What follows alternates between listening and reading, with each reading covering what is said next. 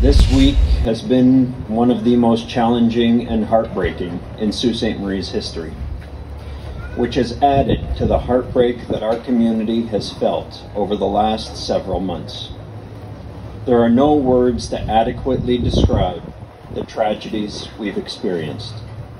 On behalf of the city, I extend the community's collective condolences and support to the families and the loved ones of the victims.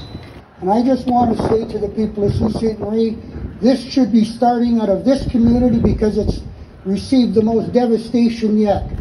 It's a tragic situation. There's a lot of reasons for what happened till all the details are worked out and sorted out. We're still guessing and whatever.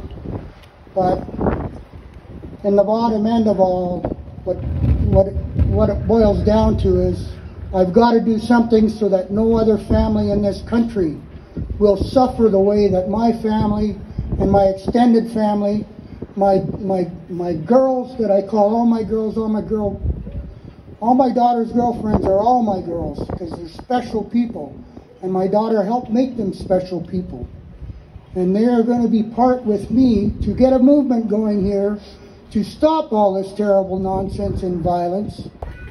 I know that as a community, we all wanted to show our support. We all wanted to offer our condolences, but I think we all didn't really know how to do that.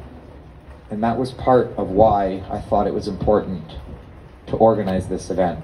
My daughter was a beautiful soul. She had a big heart. It was her big heart that cost her life. I never made a script. I'm taking this by word because I don't need a script to know or tell you what my daughter was like. She always gave all her life. If you had the privilege to meet her, she was the best friend you'd ever had. If you needed something, she would drop her own needs to help you and take care of you, right to the bitter end. She was just a forever giving and loving soul for all her life. And I knew that from day one because she was such a sweetheart. When she was small and running around, she was always Daddy's girl. So, if you really want to know what my daughter was like, you can look on my Facebook page and see all the replies and all the condolences and everything that has been said about her, because I could not speak. I would be speaking here till midnight if I was to go through it.